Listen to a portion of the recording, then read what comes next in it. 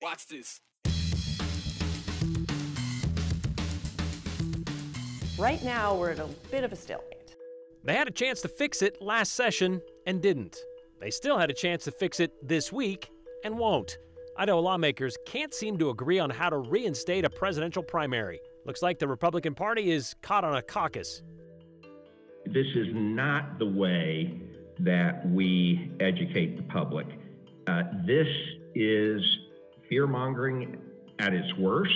Words matter. And in Dr. Ryan Cole's medical license hearing in Washington, what he said during the pandemic and its impact on the public was the focus of the day. Some people go with garden gnomes. Others, maybe metal sculptures. You know what might be bringing up the rear on the list of how to decorate your yard? How about a caboose? And how about stopping by for a sleepover? Will they or won't they? Will Idaho's legislature, call themselves back into session to clean up the presidential primary mess they made last session? Well, we learned today they won't. In an attempt to save the state nearly $3 million, lawmakers got rid of all March elections last session, but they failed to realize that also meant goodbye to a possibility of a March or even May presidential primary. The try to fix that mistake vanished as quickly as it took House State Affairs Committee Chairman to say, "That's it, I made my decision." So the state Republican Party decided this summer to move toward a March caucus to pick a president in 2024. And that was the plan, unless House and Senate members could agree to another plan to fix it in a special session. And that agreement had to happen this week. Joe Paris explains why it won't happen. Behind the scenes at the Idaho State House, lawmakers tell me there's been evolving conversations about having a special session to address the presidential preference primary situation. You might have heard, a new Idaho law inadvertently eliminated the presidential primary because of technical errors. An effort to fix that late in the session failed. So the current situation allows for political parties to create their own system to nominate a presidential candidate. The Idaho GOP announced following their convention in June that they're moving to a firehouse caucus, which creates GOP caucuses all around the state on March 2nd, 2024. Right now, we're at a bit of a stalemate. In a quickly evolving situation, House Majority Leader Representative Megan Blanksma details the dynamic between the House and Senate. We have two different petitions that conflict with each other. One's from the Senate, and they have 60% of the senators on that petition, and one's from the House, and there are 60% of the House members on that petition. To summarize, the Idaho House petition supports a March primary format option for political parties. The ballot would only include the presidential preference vote, and that would come at the cost of about $3 million every 4 years. The Idaho Senate petition supports putting the presidential preference primary on the May ballot. And that 60% number is what's needed for each legislative body to call themselves back. But it needs to be 60% on one petition, not two efforts. And on top of that, the clock is ticking. We're trying to figure out with the state party what that clock really means. We're told that there is an October 1st decision point with the National Republican Party as to our state party deciding how they are going to select presidential delegates. That's what this is about. This is about selecting presidential delegates. It sounds like it's a fairly hard deadline. It's from the Republican National Committee, and that's part of their rules that they have to know what the state's going to do by October 1. And we're being told other states are trying to make some changes and do some things, and that they're not going to allow those. And it's my understanding they've already told the Idaho party that they can't do a caucus without losing delegates. Senate Pro Tem Senator Chuck Winder highlights the tricky landscape of the situation. Travel of lawmakers is certainly a consideration. Well, it's certainly not going to happen this week, I don't think. Just even if we could come to some agreement, it takes time to get the petition signed on both sides and get it organized and give people proper notice so they can get to town and all that. So I don't think anything's going to happen this week. Winder, like other lawmakers, point to a key point in all of this. The Idaho GOP can basically do whatever they want, regardless of any action lawmakers take. For example, even if we did move the primary back to March, they may want to just have the caucus because they can control that more than they can, you know, the general electorate coming in to vote. So I don't know. I haven't heard that directly from anyone in the party, but that's one of the things that's stirring around out there, is even if we did the presidential primary in March, they still might do a caucus. Idaho lawmakers will be back in session in about 3 months, and at that point, there are a lot more options. Well, in January, we can do anything, right? If we wanted to consolidate all the elections and have them in January, I mean, I suppose we could do that. So there's always options once we get to January. And the special sessions, these extraordinary sessions, they're expensive. And you want to make sure that you have everything lined out. And clearly, with 2 dueling petitions, we still have some things to work out. So maybe we get it done in the next couple of days and we come back. But right now, we're still in a little bit of limbo. You never know. I thought I would have told you, and I think I did tell you, when you asked Thursday, I thought we weren't going to make 60 in the House. And then over the weekend, we managed to move to 60 in the House. So as Representative Blanksma highlighted there at the end, things change very quickly. I did want to mention, though, as a part of this story, we heard a lot from Republicans. Idaho Democrats, they also put out a statement this week calling for the majority party to basically figure it out. The Dems have said that they want to do a primary election format, not a caucus. And Brian, at this point, it really is a case of something has to give or nothing happens at all. And it kind of seems like we're deadlocked at this point. But even in this afternoon, I'm hearing, there's still conversations going. Representative Blanksma said it could happen in the next couple of days, but likely it won't, because they got to do it before Saturday or Sunday, which is October 1st. So that's likely not going to happen. They got 2 days to get everybody together from all around the state. And is it true, if they do hold a caucus, there will no longer be 32 delegates from Idaho to the Republican National Convention? I think there's a lot of conversations going on right now between the national GOP and local GOPs, not just in Idaho. There are some rule changes at the party level, at the national party level, that I know that they're still trying to work out. So as you heard Chuck Winder talk about there, it's possible that a lot of this could look different moving forward. Still more to come. All right, thanks, Joe. Always is. What I'm saying is that we had a lot of people dying out there, and as I mentioned, the overwhelming majority of those people were unvaccinated. And you attributed that to Dr. Cole. You blame Dr. Cole for that. In part, he is contributing to that. Day 2 of the Dr. Ryan Cole hearing in front of the Washington Medical Commission, the board, that is, which is considering his license to practice medicine in Washington. These proceedings came about after a complaint letter from Dr. David Pate, the former CEO of St. Luke's Health System and member of Idaho's coronavirus task force. That was sent to the American Board of Pathology. Well, that group and several others, including Dr. Pate, alleged Dr. Cole, a pathologist based in Garden City, was spreading misinformation, disinformation, and they also accused him of offering medical advice and treatment for COVID-19 that was below the standard of care. Washington is one of the several states where Dr. Cole is certified to practice medicine. Dr. Pate began his testimony yesterday talking about the growing animosity toward Dr. Cole from within the local medical community. And based on things like what he would say in July of 2021 at America's Frontline Doctors White Coat Summit. They don't want you to see what we're seeing. In the laboratory, I have the tissues of a dead man on the back of my desk. I have 2 more coming next week. Guess what? Just a couple days after a shot. 50-year-old healthy triathlete.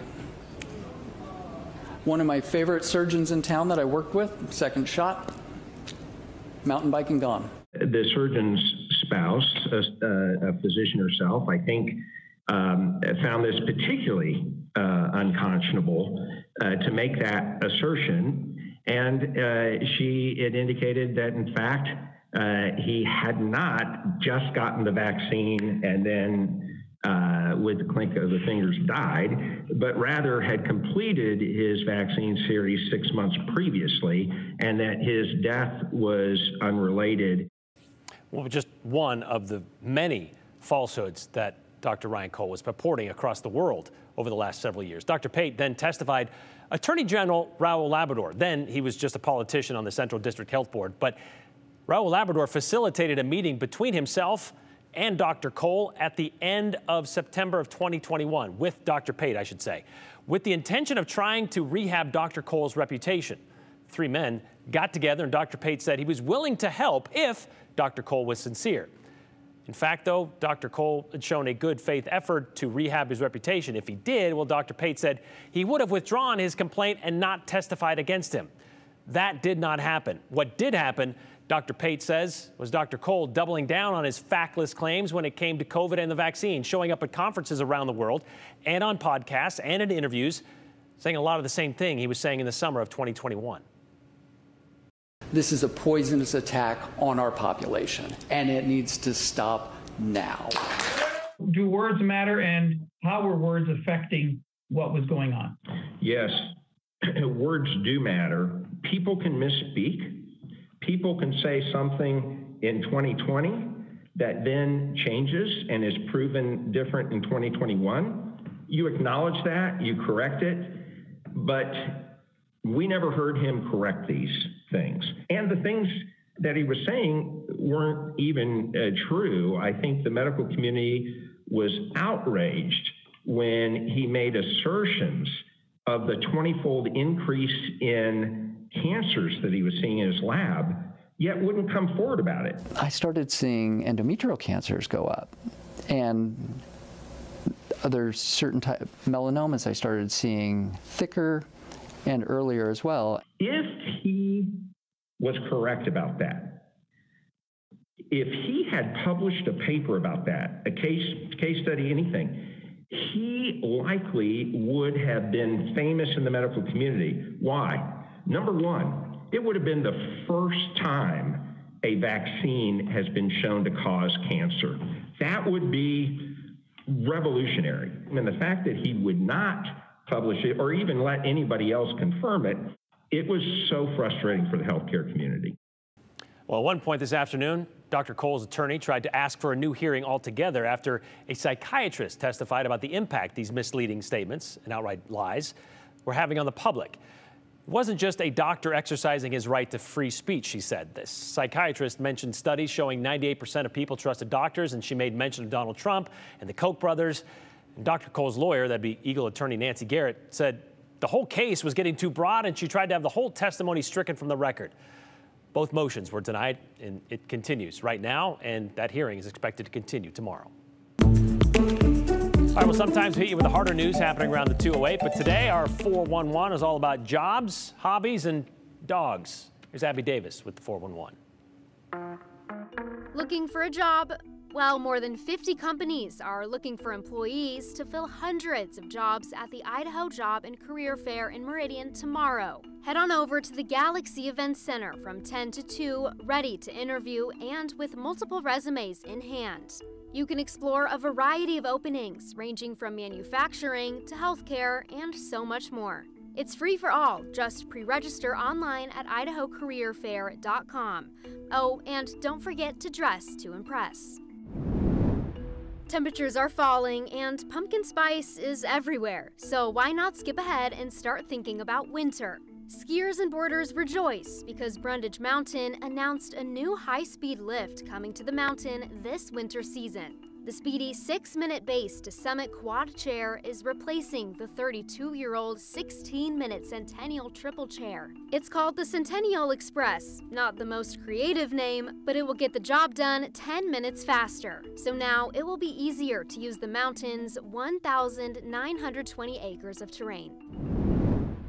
Our huskies really outnumber the rest of our dogs. Remember that? Last week, our Jude Binkley told you all about how a local animal shelter had 23 huskies. But there's good news. You all must have listened because the West Valley Humane Society says 17 of them have found their forever homes. The Humane Society says they are over the moon with gratitude for the support they've gotten from the community. And it's not too late for you to become a husky parent. There are still 6 huskies up for adoption for only $5 through the end of the month. Head on over and become a husky hero. And that's the 411 on the 208. I'm Abby Davis. There isn't a train track anywhere nearby, but that didn't stop this caboose from calling this Boise neighborhood home. And you might be able to call it home for at least one night. Maybe there's something odd in your neighbor's front yard you want to tell us about. Of course, you got to send us pictures. Or maybe you just want to talk about anything here on the 208. Text it to us. The number is on your screen, 208-321-5614. Don't forget your name and the hashtag the 208. We like them clean, we like them concise, oh, and clever. Yeah, that helps. That way, we'll be more likely to show it at the end of the show.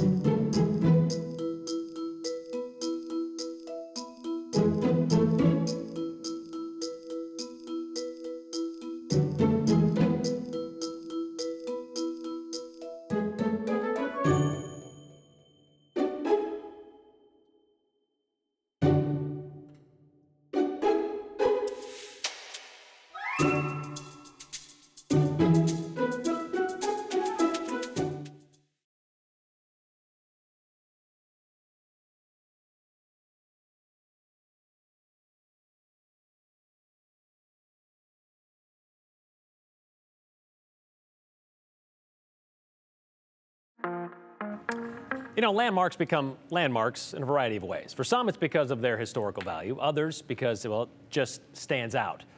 Well, there's one such contender for a West Boise waypost that may fill both those bills, and many of you may have seen it already. People in one Boise neighborhood say they got a new eye catcher in what seemed like overnight. Well, it's been a few months, but it is seemingly out of place. Maybe they just didn't notice it. I mean, sometimes your train of thought just takes you. Look, there's a caboose, but it's not on the loose. It is firmly planted on Whitewater Boulevard. Andrew Bartline, well, he tracks down why. It's one of those neighborhoods that longtime residents lose count of the changes. That street wasn't there, for starters. Either was the park, it used to be an old quarry, so that says something. Where Whitewater meets Woodlawn, they're on track for a new fold in the fabric. Probably get distracted, be like, why is there a train there? I don't know. In the back of the collective mind among the Woodlawn locals, Leo Peregrina shows us his best Sherlock Holmes. I don't know, I kind of like the quirkiness of it. They put the train tracks down like months before, and then like the caboose appeared randomly. It was really weird. Months? It said June 27th. And I was like, wait a minute, that's not normal. Serendipity rarely is. Because like you can't just like push it on, obviously. I have no idea. Leo's on the right track. Kind of a long story. But we'd rather hear it straight from the brakeman's mouth. She's always wanted trains, and Michael Blood. It was, I kind of gave it to her as a gift, and she didn't know anything about it while I was looking for the caboose. I purchased it from a Yankee Machine Shop down in Southeast Boise.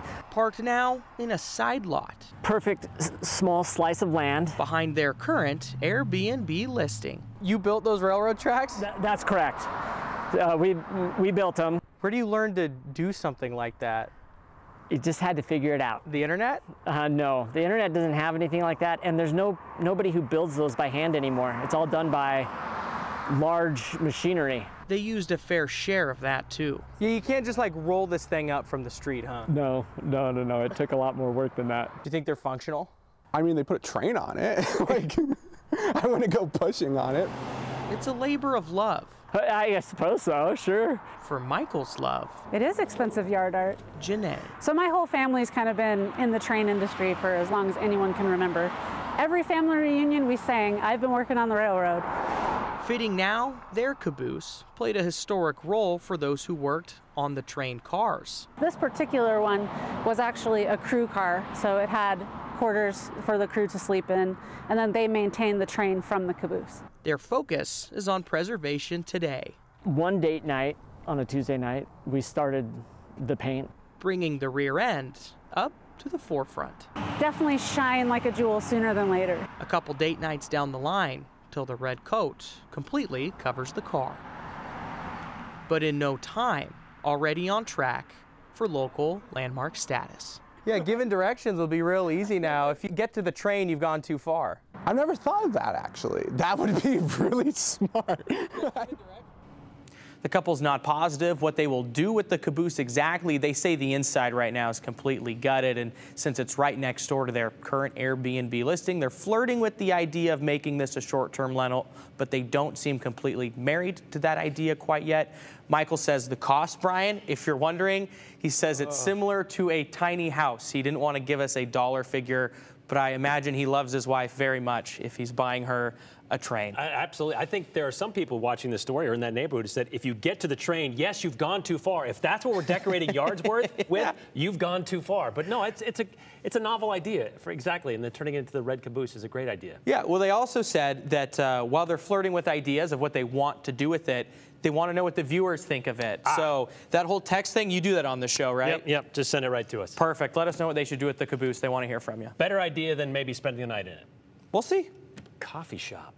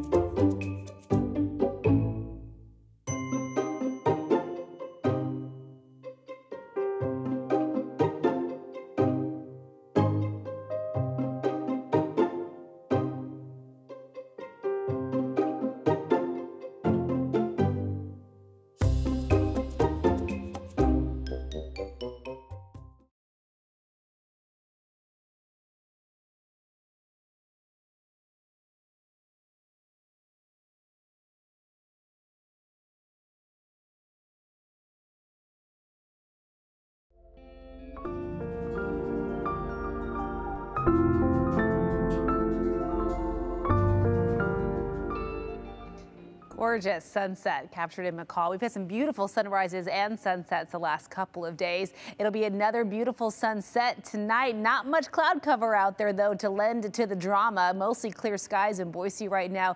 78 degrees, a very pleasant Tuesday afternoon. We've been up to 79. That might end up being our official high for today. And those northerly winds at 10 miles per hour, not quite as blustery or nearly as warm as the southerly wind yesterday that helped drive our temperatures up near 90 degrees. All of that is long gone. We are very much in the fall season, and you will know it as the week progresses, as temperatures will cool each and every afternoon. We did have a cool front that came through today. That's the first in a series of pushes of cold air, all being pumped in by this big, broad, low-pressure system. So another one comes in tomorrow. We'll drop another 8 to 10 degrees tomorrow afternoon, and then we'll continue to cool all the way through the weekend.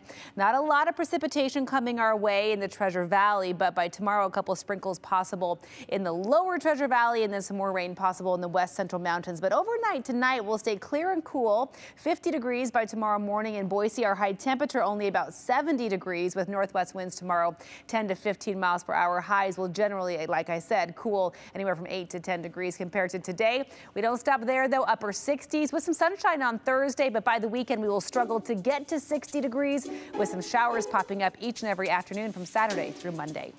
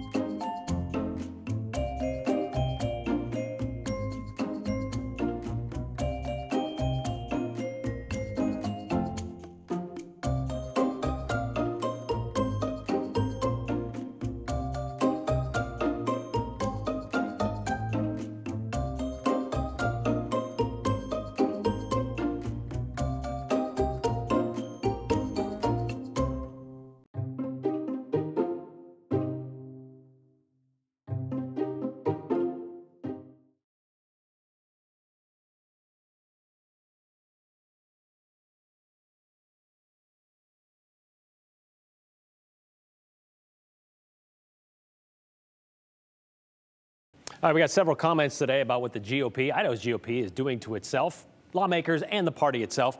Our legislature is very good at procrastination and getting themselves in a pickle, says Kurt in Boise. Meanwhile, it's like watching a Monty Python sketch, seeing the Republicans paint themselves into a corner, then devour their own, says Tam. Got this question, too. Leave it to the GOP to keep all Idahoans from voting. And why hasn't Brad Little called for a special session if it's needed? Larry asked that question. Here's how this works. The legislature allowed themselves to call themselves back into session a couple of years ago. And how this works is if they don't have any good idea, they can't just go in and kind of hang out for 3 days trying to figure it out. They want to have an idea what they're going to talk about and how they're going to settle it when they go in to save you money.